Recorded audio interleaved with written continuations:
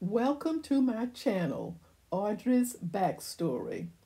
If you are interested in knowing the backstory to the weekly International Sunday School lessons, you are at the right place.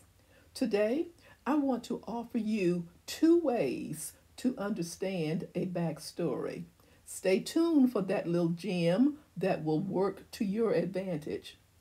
The International Sunday School lesson for Sunday, March 20th, 2022 is entitled Free to Celebrate, based on Ezra chapter 6, verses 13 through 22, NIV.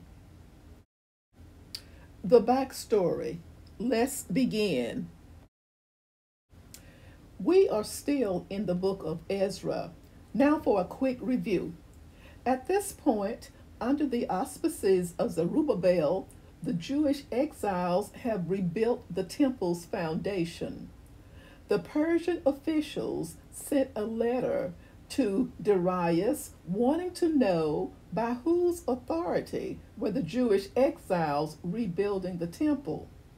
In response to this letter, King Darius launched a search to find the scroll/decree that King Cyrus declared, giving permission to the exiles to rebuild the temple. The decree was found not in Babylon, but in Ecbatana, located about 285 miles northeast of Babylon. King Darius issued three commands in relations to the Jews' rebuilding project. One, no one was to interfere with the rebuilding efforts. Two, the king's resources, including tax money, were to be used to fund the project, while animals and other supplies for the Jews' offerings were to be provided daily. And three, a terrible fate was to befall anyone who disobeyed the king's edict. This decree was to be carried out with diligence. The temple was of utmost value to the Jews because it was the place of God's presence, according to 1 Kings chapter 8, verses 27 through 30. First came the construction, then the dedication. The Temple of Solomon's time, or the temple that Solomon built. The temple that Solomon built underwent the same steps: construction and dedication. Sacrifices were also made. Then the people celebrated the construction. King Ahaz was evil and did not do what was right in the eyes of the Lord. The highly unfavorable king made changes in the temple, according to 2 Kings chapter 16, verses 17 through 18.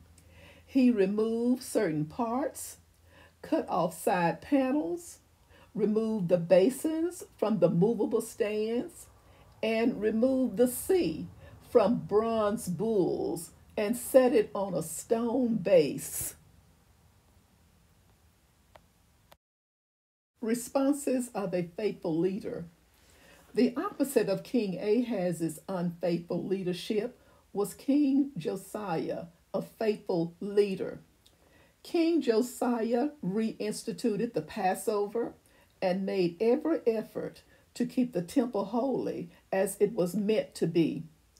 Josiah also rid Judah and Jerusalem of all detestable things, such as mediums, spiritualists, household gods, and just gods in general. Let us look at two ways to understand a backstory. One, visualize the events/plot. What parts of this backstory were you able to see in your mind's eye? Two, make connections to personal experiences, to the world, and/or to previous readings. Are there any parts of this backstory you can relate to yourself, to the world, or to your previous readings? Using one or both of these two ways will increase your understanding and foster a more enjoyable introduction to each week's Sunday school lesson.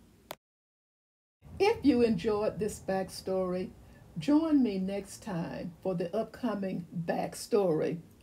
Remember, please subscribe, comment, hit the notification bell, and share my channel. Thank you for watching.